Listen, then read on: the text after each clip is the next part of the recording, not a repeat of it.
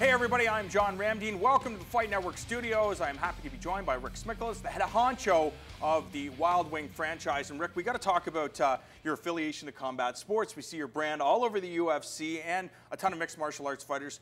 Now in the grassroots promotion, you're aligning yourself with Substance Cage Combat, which goes down on June 29th.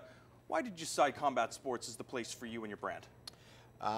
Basically, how it started was I have a background in promoting boxing, and I sponsored a bunch of fights and a bunch of fighters, and I just seen that the UFC was just on its way up and boxing was on its way down, and it was just a natural evolution. And I remember when I met Neil, he brought Sean into my office. I remember it like it was yesterday, and Sean was fighting in Montreal.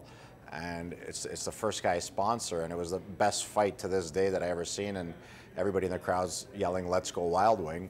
I'm like, holy smoke, like this is, it's good and sends, goosebumps through you. So it was amazing branding for us. And then the irony is nobody's ever done that again.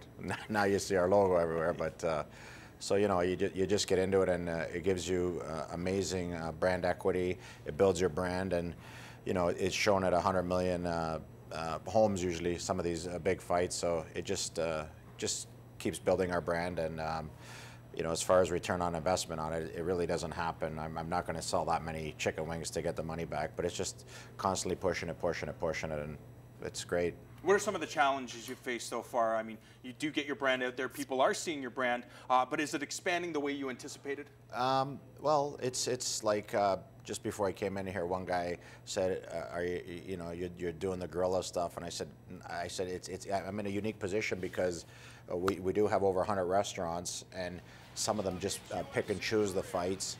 So now we're going to be force feeding the fights into all our locations, and we'll be showing it at every location regardless. So I will be dealing with UFC on a one-on-one basis, and this way people know Wild Wing, they associate it, they'll be able to see the fight. So that was a challenge because I'm a customer of the UFC's, and I was promoting the actual fighters who are managed separately, and so I was on both sides of the fence. So now I'm just going to split it down the middle and work with both sides. So it's good. So now Substance Cage Combat happening on June 29th. Use the word grassroots movement, because we're seeing these guys using these type of promotions as springboards into the UFC, into the big show. Why do you feel that getting into this movement is important for your brand? First of all, for me, it was never a monetary issue. It was always about supporting guys, make sure they live their dream, make sure they're healthy, and it's just my way of giving back.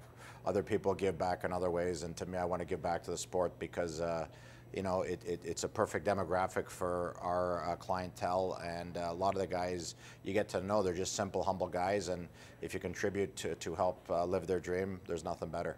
And you can see that Wild Wing brand on June 29th at the George Bell Arena for Substance Cage Combat.